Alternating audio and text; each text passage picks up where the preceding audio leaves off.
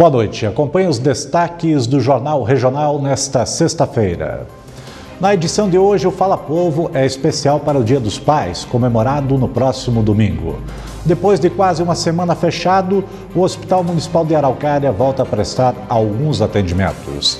A comédia Arabian Nights é reapresentada em Araucária nesse sábado. Feira de artesanato tem opções de presente para os Dias dos Pais. No quadro Bem-Estar e Saúde de hoje, você confere uma entrevista sobre pedra na vesícula com o cirurgião Bruno Maranhão da clínica CDTO. Veja estas e outras notícias daqui a pouco aqui no Jornal Regional.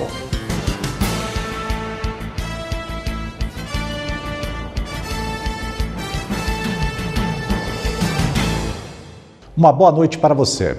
E os professores municipais de Curitiba entram em greve a partir da próxima segunda-feira.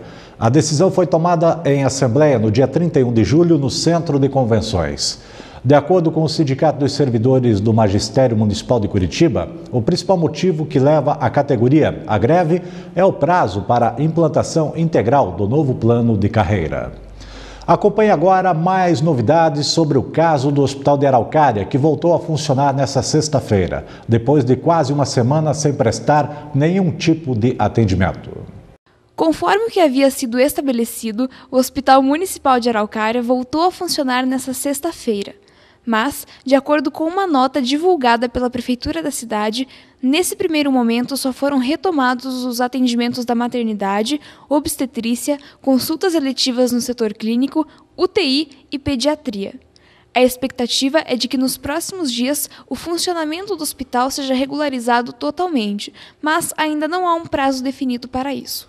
E tomara que a situação se normalize o quanto antes no hospital. A população está sendo prejudicada pela falta de atendimento. E uma maleta suspeita interditou o túnel do terminal do Pinheirinho em Curitiba durante a noite de quinta-feira. Por cerca de 2 horas, o local ficou fechado, o que gerou transtornos.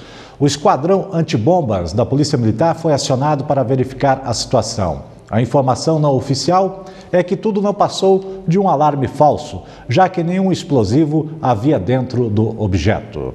Veja daqui a pouco, a comédia Arabian Nights é reapresentada em Araucária nesse sábado.